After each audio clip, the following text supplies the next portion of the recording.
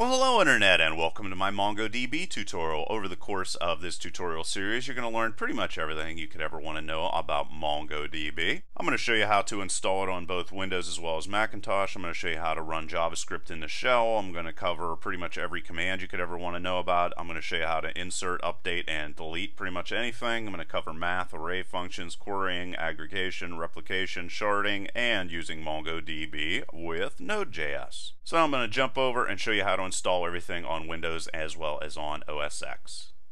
Now, if you are on Windows, what you're going to want to do is go to mongodb.org and go to the downloads part of the website, and you're going to click on the Windows tab, and more than likely you're going to want the 64-bit version, and you're going to click on download. Whenever you do, it's going to ask you, do you want to run this? Say yes indeed and click on it, and then this little guy's going to pop up here for you. You're going to click on next. You're going to click in here that you accept the terms, click on next, get the complete version, click on next, and then click on install. After a while it's going to be completely installed and you can click on finish. Now what you're going to want to do is open up your command prompt. It's probably not on your desktop, but open up your command prompt from the start menu down here, and you're going to want to change to your regular C directory, and you need to make a data directory. So you're going to type in md data, and then you're going to type in md data \db to create all those directories you're going to need. Now you're going to want to work your way through to find the actual MongoDB server, and it's more than likely in your program files, so you're going to go to that part of your website, and you can click on dir to show everything inside of there. Here's the server. Here I want to change to that directory next, and then you're going to want to change to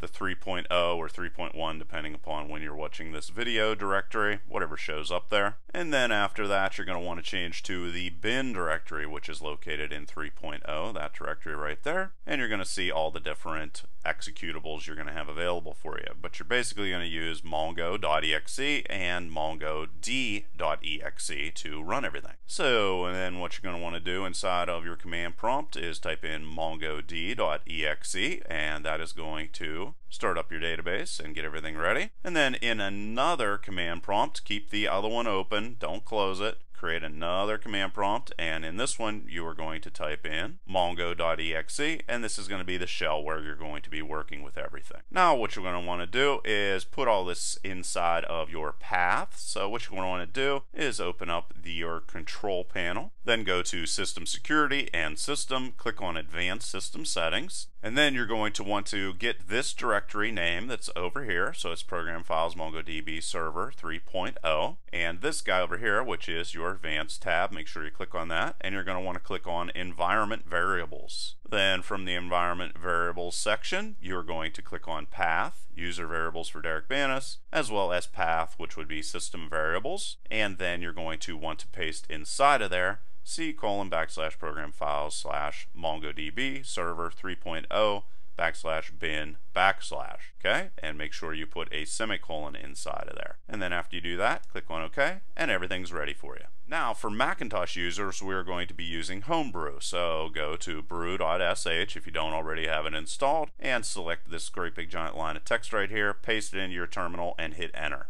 After you do that, you're going to want to go and open up a terminal on your Mac and type in brew update, and a whole bunch of things are going to update. Then you're going to type in brew install MongoDB, and MongoDB is going to install itself. And then you're going to go and make the data directory just like Windows users did. You are, however, going to have to do this as root, so type in sudo make directory -p /data/db. And also make sure on Windows that you are logged in as the administrator. Hopefully all the Windows people didn't skip ahead. But back on Mac, also type in password and hit enter. Then what you're going to want to do is make sure that you can use MongoDB no matter who you are. So we're going to type in who am I, and that's going to pop back your username. Type in sudo change owner to your username, and then change that to the data directory. Once again, type in your password, hit enter. Then we're going to start up our server by typing in MongoD, no exe in this situation. Then you're going to open up a new tab in your terminal. Again, don't close this guy down. You're going to have to open up a new tab. And whenever you do, you're going to type in Mongo, and your shell is going to be ready to go. And that's all you need to do to install on Windows as well as Macintosh. Now I'm going to jump over and start writing some code.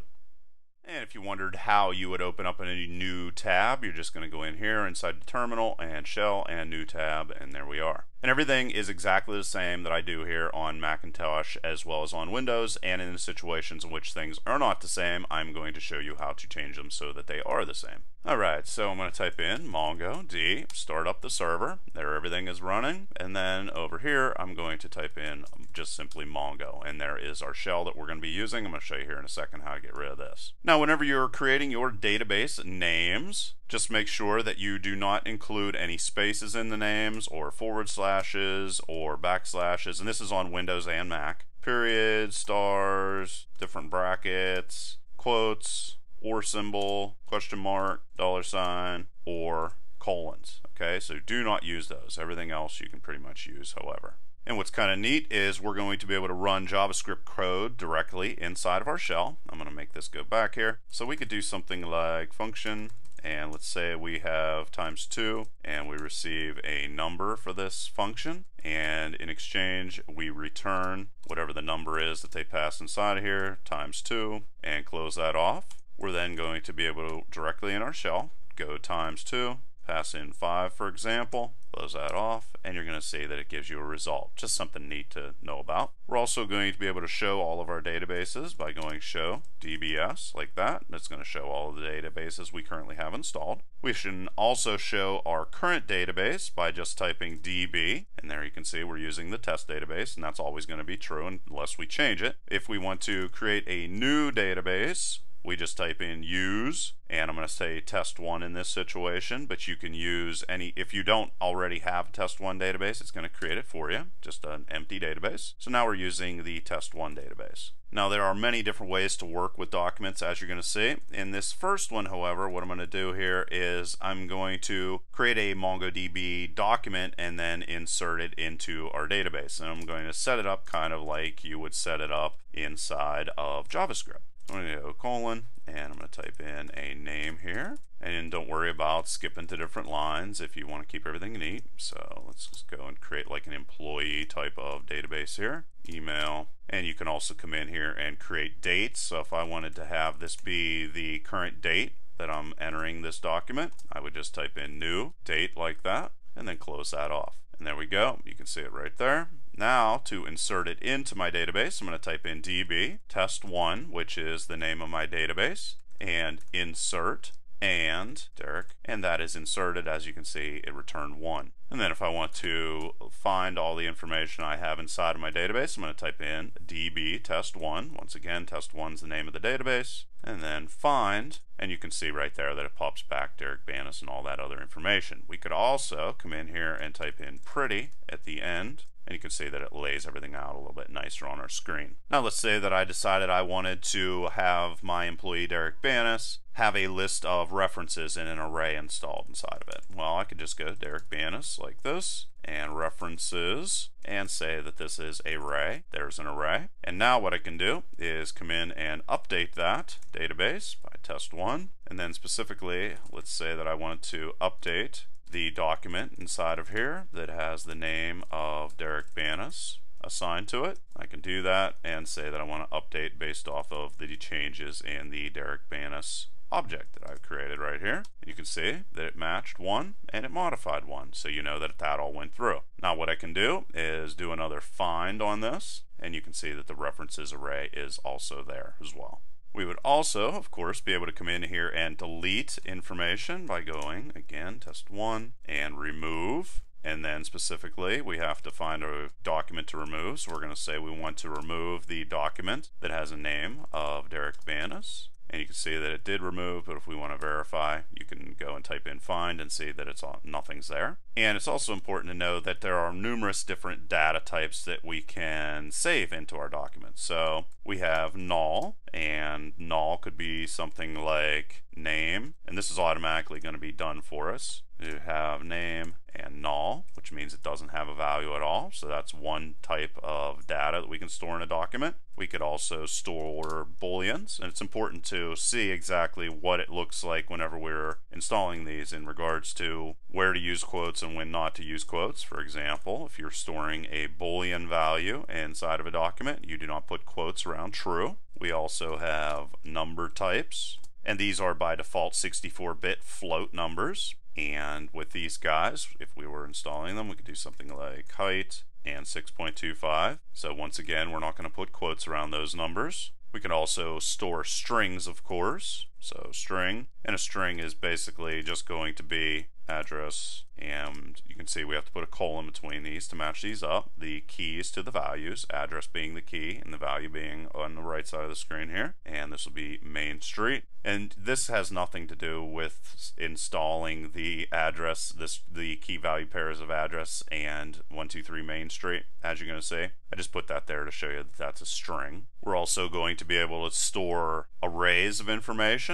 So let's say we had a grades array that we wanted to install inside of here. You could do so by just putting these brackets inside of here and saying something like A, B, F. But also we're going to be able to store multiple different data types inside of our arrays with Mongo. So we could also go in here and say 234 is a grade. Then we're going to close that off with the proper bracket and the curly bracket. So that's one way we can go and insert an array into a document. We're also going to be able to put date objects inside of here like you saw before, so we could have higher date, and if we wanted it to be whatever the current time is right now, that's all we'd need to do. I'm going to show you in a second how to put other dates in. We could also store regular expressions. So let's say that we wanted to install a street regular expression that we plan on using for some reason or another. We could come in here and do just that, and I'll get a little bit more into regular expressions here in a moment. And there's just a basic regular expression for matching a street address. And if you don't know anything about regular expressions, of course I have a tutorial on them. So that's how we would install a regular expression in a document. We would also be able to store embedded documents inside of documents. So let's say we wanted to create a document called info that's going to have another document inside of it that's going to have name, and let's say this is Sue Smith. Don't know what Sue Smith's doing, but make sure that you close off with both curly brackets if you want to install a document inside of a document. We're also going to have object IDs, which are going to be unique for every document that we have. Those are going to be automatically created for every single object you create inside of MongoDB. And just so you know, they're 12-byte IDs, and I'll get a little bit more into that here in a moment. And let's go in here and actually create one. So let's go random data is equal to, and we could come in and say name, and let's put a null value inside of there just so you can see that null value. You can then go over 20 and give that a Boolean value of true. Skip over to the next line. Let's go in and create a height, and just to skip ahead, we'll throw in a big integer, a big long, big giant numbers. You can put very large numbers inside of MongoDB. An address, a grade array, higher date, street, regular expression just like you saw before, and a document inside of a document. And you can see that that was created for us. And now if we want to go and insert this into our document, we can just go test1, insert, and random data inside of there, and you can see one was inserted. And if we jump back here and do a find, you're going to see all that information was inserted into our database. Another thing that's kind of helpful is you'll be able to type in help, and you'll be able to receive a list of MongoDB commands that you can go and play around with. I'm going to cover all of them though here, so you don't need to worry about that right now. But another thing that's kind of useful to know here, let's say that as I'm typing in these commands, you want to know a little bit more about those commands. If you type in the command without parentheses, like if you want to learn more about what the find function actually does, you can type in db test1 and find without the parentheses, and you can see all the different code right here that's involved in that function and exactly what it does. So that's kind of neat if you want to see the inner workings of how Mongo works. And then finally, exit would jump us out of the shell altogether. But we don't want to jump out of the shell because we're having too much fun. Let's jump back into the shell. And I promised that I was going to make it so that you could get rid of that number of files is 256, you know, the soft R limits error. Well, let's go and get ready with that already. So let's jump out of here first, jump out of the shell, jump back over here. If you want to close this down, just go Control-C, and that shuts the MongoD server down. And to get rid of that error, we're just going to go ulimit. This is an error that only Mac users would have. We're going to go ulimit-n 2048 and MongoD like this. And you're going to see that that error is going to go away. If we come over here and go Mongo, see, no more error. So that's a quick way to get rid of that. And that's, once again, just for Mac users. Now you're also going to be able to execute JavaScript scripts inside of MongoDB. inside of the directory that I am currently inside of, which you can find, by the way, by going exit like this and pwd. Say I'm in that directory right there. I'm going to write some JavaScript code and save it there so that I'll be able to work with it. And what this is going to do is I'm going to create a function here called selectDB, and it's going to receive a port as well as a database. And if a port is not supplied, I'm going to use this port right here, which is the default MongoDB port. And if a database is not supplied, I'm going to use the test1 database. And whenever we do run this function, it is going to make sure that we are logged in on the port defined as well as the database name, unless something else was put inside here, and it's going to return that database connection. So we're going to want to go in here, and in this situation, I'm going to put it in my Derek Banis directory, and I'm going to let it be define selectdb.js like that. Jump back into the terminal or command prompt if you are on Windows, and I'm going to log back into Mongo. Now if I want to load that script inside of my shell, I just go load and then I go define selectdb.js, and true pops back. That means it found it. Remember, I have to be in the same directory as this file, so if you're getting any error, that's the reason why you got that error. And now what's neat is I will be able to come in here and just go select DB, and it's automatically going to log me into the test1 database. And if I just type in DB like that, you can see that yes, indeed, I am logged into the test1 database. And I, of course, could change it to just a regular test or whatever. Just use that function there just as a demonstration. So, for example, I'd be able to come in here and call this function also by going select DB and typing in 27017 and test instead. And you can see that I'm logged into the test database now instead. But let's just go back here and change this to the regular one. And you can see that I'm in test1, which is where I want to play around with. Another file that you're going to want to play around with here that is going to execute every single time you run your shell command is what is called the mongorc.js file. And on Windows, this is going to be in your C directory, users, or this is where you're going to save it, Derek Banis, or it's not going to be Derek Banis for you obviously, mongorc.js. So that's if you're a Windows user. However, if you are a Macintosh user, you're going to want to store this inside of your main user directory. So it's going to be user and Derek Banis or whatever your name is, and you're going to want to store it inside of here. However, you can see here that this file shows up, but it's grayed out. That is because I forced normal hidden files to show on my Macintosh, and if I want to show you how to do that inside of your terminal, let's go in, just open up a new tab. And to show hidden files on a Macintosh, you're going to type in defaults, right, com, apple, finder, apple, show all files, yes, and hit enter, and that's going to show hidden files, so you'll be able to directly go in there and mess around with that file. And now I'm going to show you how to protect your database as well as how to set up an editor so that it will be able to work with MongoDB.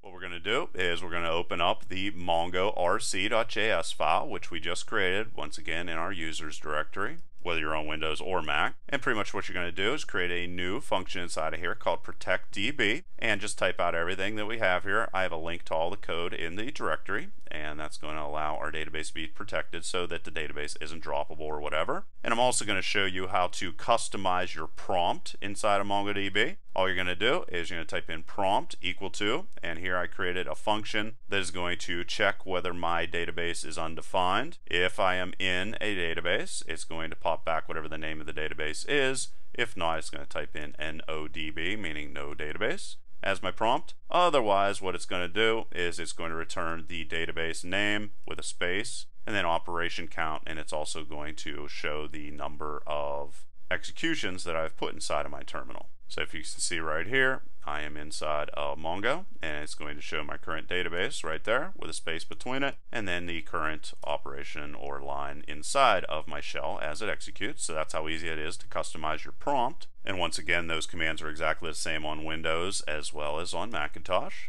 Now, if you'd like to be able to edit shell operations in an external editor, which is really awesome, once again, in your mongorc file, on a Macintosh, you're just going to type in editor is equal to vim, like that, and I'll show you how to use that in a second. And if you're on Windows, we're going to use Sublime Text instead. I trust you can install Sublime Text, and in that situation, you're just going to type in C:\\/ program, little tilde 1, \\/ Sublime, little tilde 1, like that. And then you're going to want to save that file, but once again, that's Windows, this is Mac. I'm using Mac right now. Everything else is the same, so I'm going to save that. Then I'm going to open up the terminal where I have MongoD running, and I'm going to shut that down, and then I'm going to restart it. Then I'm going to jump over, and I'm going to type in Mongo, and I'm in the shell again.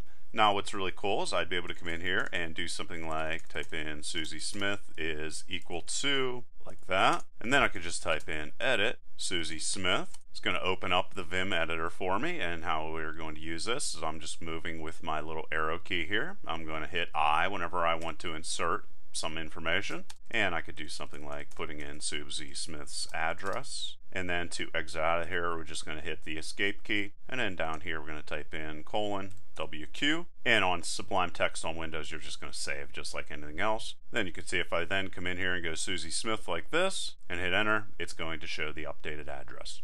Well, that's all I have time for today. In the next part of the tutorial, I'm going to cover inserting, updating, deleting documents, and a whole bunch more. So please leave your questions and comments below. Otherwise, till next time.